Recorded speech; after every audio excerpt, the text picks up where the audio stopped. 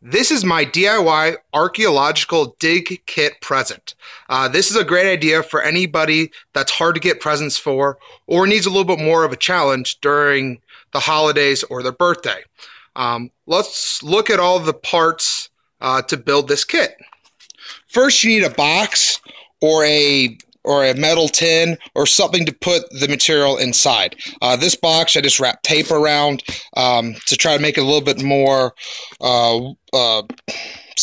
solid so the mixture doesn't seep out. You need plaster Paris, sand. This is kind of what was around my house in Savannah, but you can go buy play sand from Home Depot.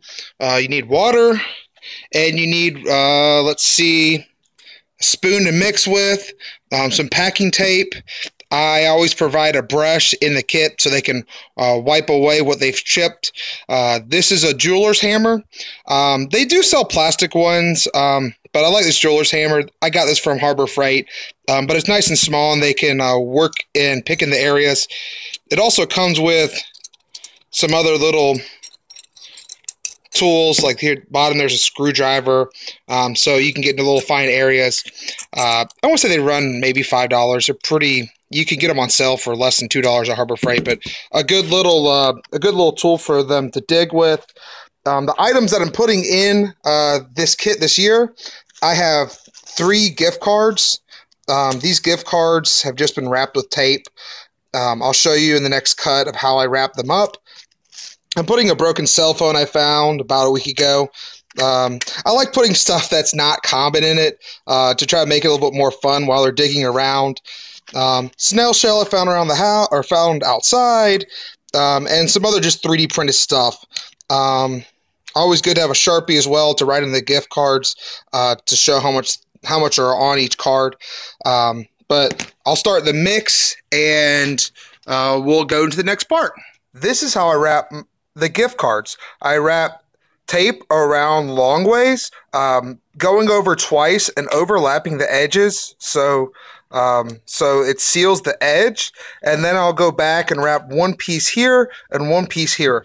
I'm just using standard packing tape for this, and I found this is the best way to wrap the gift cards so that you won't have that plaster sand mix getting into the card. Measure out even parts of plaster Paris and the sand. This recipe calls for a 1:1 to 1 for water. First thing I'll do is I'll actually pour the plaster Paris into the sand.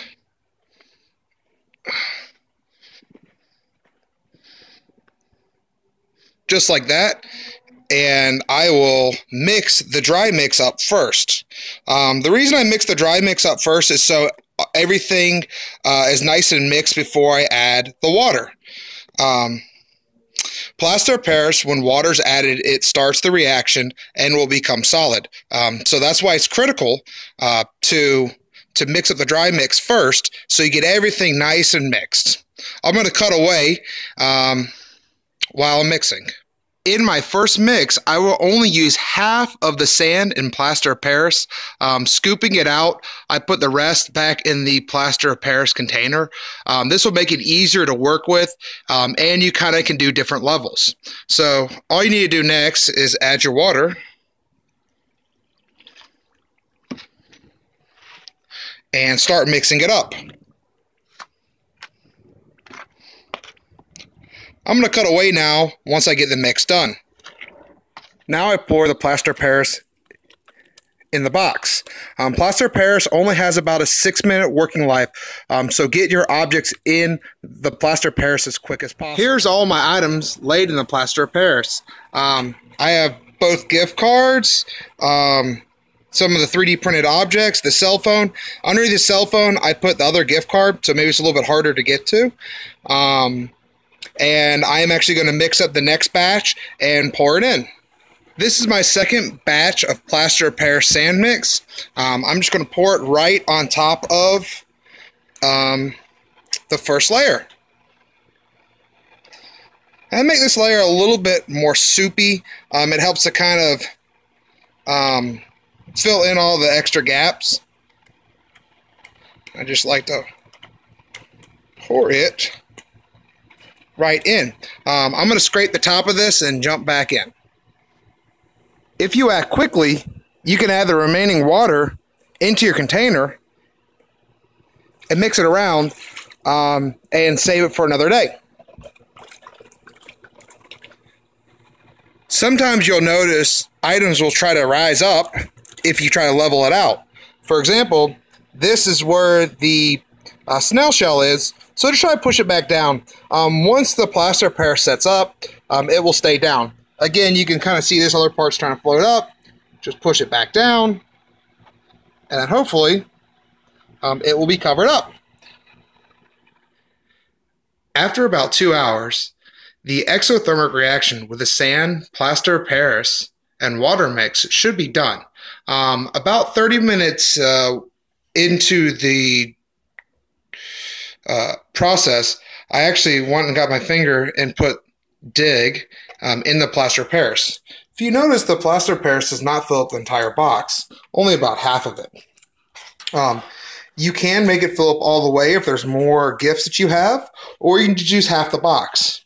And I'll show you why I only use half the box. I actually get some tissue paper. There's some nice tissue paper. I'll put it in the center, and I will put the items they need to use. First, I have a hammer. Use a small jeweler's hammer, works very good.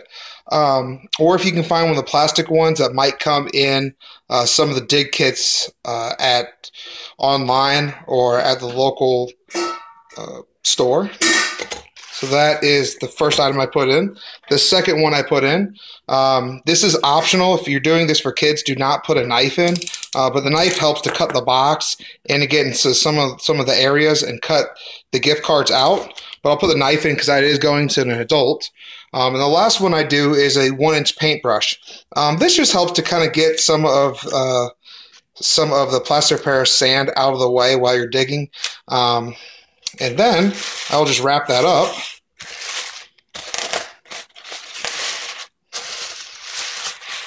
Like so. And I will add maybe another layer right on top of it.